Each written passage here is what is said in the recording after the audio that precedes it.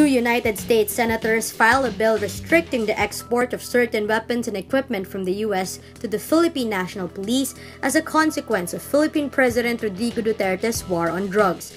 The proposed Philippines Human Rights Accountability and Counter-Narcotics Act of 2017 is filed by Democratic Senator Benjamin Cardin and Republican Senator Marco Rubio Thursday.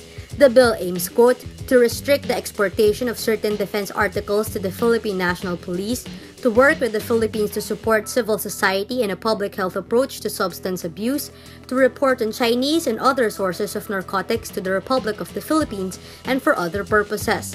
Cardin is a ranking member of the U.S. Senate Foreign Relations Committee.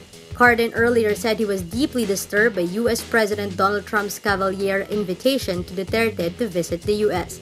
Rubio describes the war on drugs implemented by the PNP as deeply alarming.